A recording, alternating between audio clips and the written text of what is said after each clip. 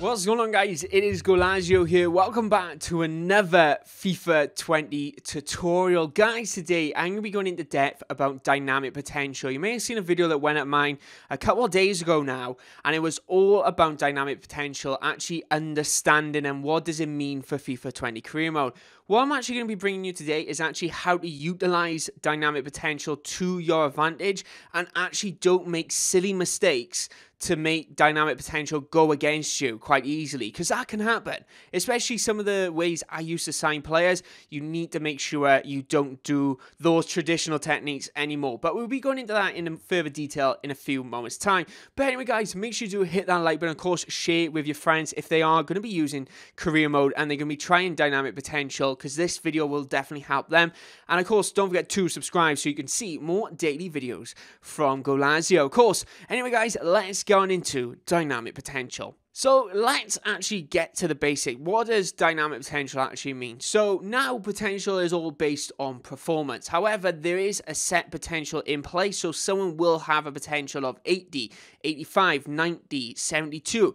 Players will have potential. However, dynamic potential now, it is all based on performance. So if someone has a 72 potential, they could potentially outgrow that or not reach it if they don't get enough playing time, for example. Dynamic potential is now affected by several different factors. So usually it's all based on morale and playing time. And for that to actually happen, it's all based on contract. So when you actually initially sign a player, if you put them on a critical contract, dynamic potential is going to be a big factor in there.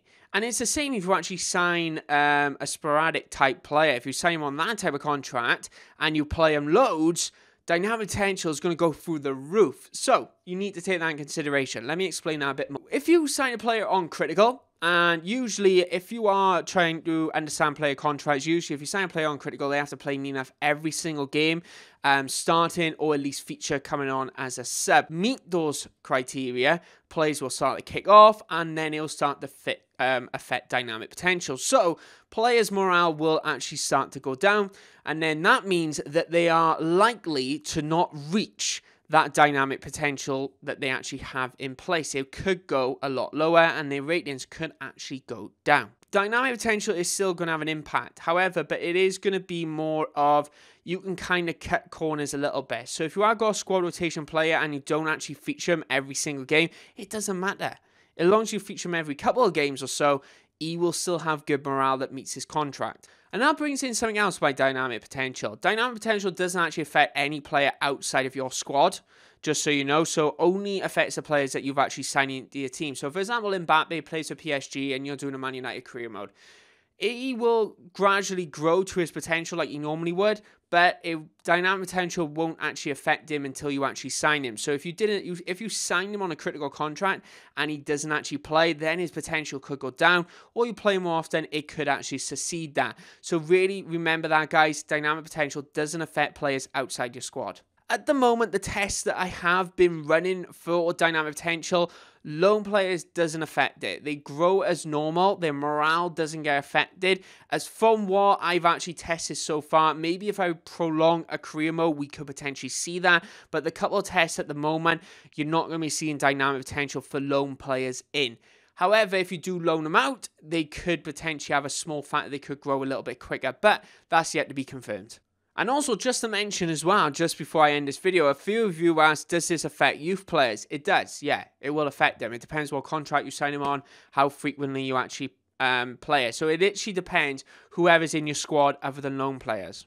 So now you may be wondering, right, okay, how on earth do I utilize all this to make sure that I use dynamic potential to his actual best of his ability? To be honest, it all begins with, as I mentioned, with those contracts. So the moment you actually sign a player, you need to go, right, okay, is he a first string player? Yes. Okay, we'll make sure he's on a squad rotation. We'll try to bring him in there. Because the problem is that you'll have some players you sign on a critical when he's actually a second string player, and then he's going to be wanting to be played more, and that potential is going to go down straight away. It's going to be the exact same for players in your squad as well. You want to make sure you negotiate contracts, so when you actually sign players in, so if you are signing a first string player, you make sure that they now get a new contract. you make sure you get a new contract in place, because that will then affect their morale. If you lower their contract from a critical to a squad rotation, for argument's sake, that will not affect that dynamic potential as much. So if they're not playing every single game, like the original contract, the dynamic potential is just going to go as normal, not actually go down, which is vitally important.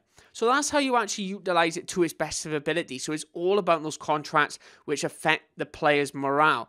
Because what is, when you have different contracts, it meets certain criteria basically, which will then affect dynamic potential. So that is how you actually utilize dynamic potential to your career mode. So it's actually going, right, I need to spend more time negotiating, lowering wages, changing positions down those lines. So for example, like I love Marco Rojas, right? And the great thing is with him is that I'll always have him on a squad rotation type contract, because he's never a first string player.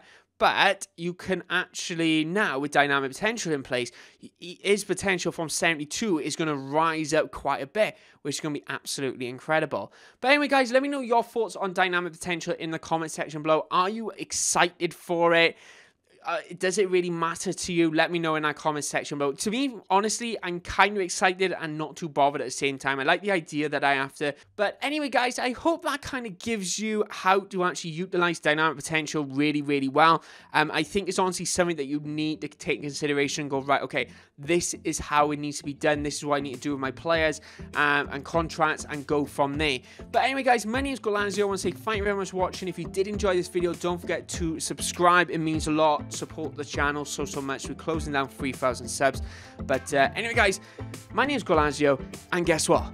I'll see you next time. Bye bye.